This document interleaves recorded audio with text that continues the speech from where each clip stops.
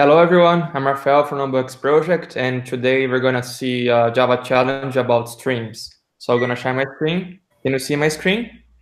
Yes. Okay, so I'm gonna give you a brief of this challenge. So we are iterating a stream from 10 and then decreasing the value, and then we are limiting to 5, skipping 1. Yeah, the code is talking by itself, but I want to know what's the output. So I'm gonna give you some time, and then you feel free to come up with the answer. Okay, guys, are you ready to see the answer? Yes. Born ready. Yeah. Let's see then. Oh, the result is empty. Oh, Everyone man. got it wrong. We all failed. Very fun. Okay, So let's see why. I'm done. I'm going to JavaScript now. It's much easier. So guys, actually the dropWhile method and the takeWhile method, they are very tricky. So I'm gonna explain to you step by step here. So when we use this iterate method, what's happening? We are basically printing an int string since 10, and we are decreasing the value 2 by 2. So I'm gonna show you here. Oh, just a minute. Sorry, I just didn't use the limit. You need the limit. Yeah. Or it will. Yeah. So without limit, as you see, it would be an infinite looping. So we have to use limit. So as we are limiting this value for 5, we would have 10, 8, 6, 4, and 2, since we are decreasing 2 by 2 here. And then we are going to skip 1. And when we skip 1, we're going to remove 10. So let's see. So exactly. Then we have 8, 6, 4, and 2. And then on this condition, drop while, we are going to drop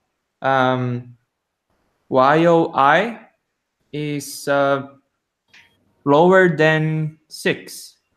Yeah, so we skip 1. And then we ask if I is lower than 6, but 8 is not lower than 6. So no number will be removed here. And then we're going to sort it. And then it's going to be the opposite, 2, 4, 6, and 8. But after that, we're going to use the takeWhile method. So what happens? We're going to take all the elements that are greater than 2. But in that case, no element is greater than 2. It's actually, it's equal here. So it won't take any number. So in the end, we're going to have nothing. No, wait. So 1 second. So I have a question for takeWhile. So you're saying that there is no number which is like greater than 2, but you do have 6, 8. I think you also had 4, if I'm not wrong. Yeah. So that's the trick of the dropWhile and the takeWhile method. So in those methods, there is a break. So what happens? I'm gonna show you. So since the first number, the first condition is not true, the takeWhile method will break here. So it doesn't matter if this condition will be true, and this will be true, and this will be true. The takeWhile method will just forget everything. Since the first condition is false, it will break. So it's gonna break, and it won't matter if the other numbers, the condition will be true. So the trick here is that on those methods there is a break. So if the first condition is not met, it doesn't matter. It won't take any element. I see. So that's why it doesn't drop anything, because 8 is the largest. Exactly. And then Yeah, because the sound first like element is 8. So I is not lower than 6. wow. 8 is not lower than 6. I was actually more inclined to say 6 and 8, but then I thought it might print 6 because Yeah. it's So dropping anything which is less than 6, but then it is sorting. yeah, so those methods, dropWhile and takeWhile, they were introduced in Java9, and that's why they are tricky. It's because of the break. So you guys have any further questions?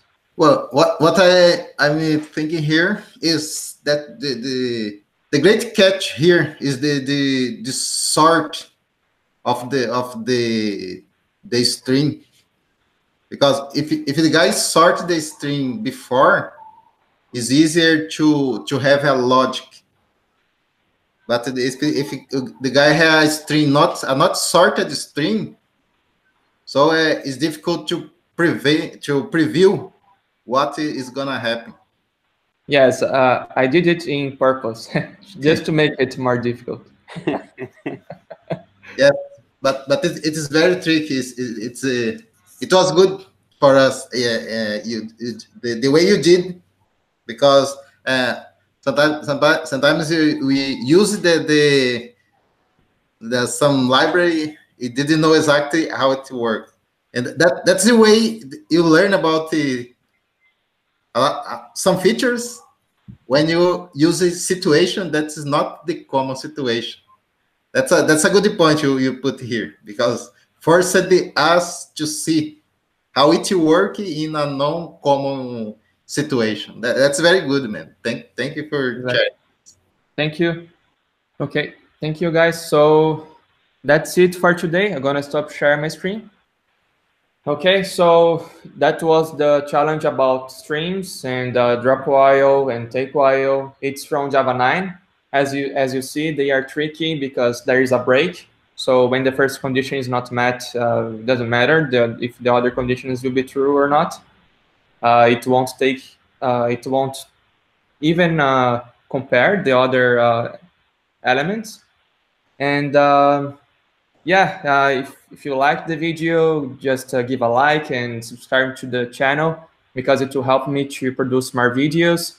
And if you want to know more, you go to nobugsproject.com, and there is a session there, Java Dev Gym, and then you can take the Java challenge there. And then it's ranked as well, so you can respond to the challenge and you can improve your Java skills and be the first, who knows. So see you the next week.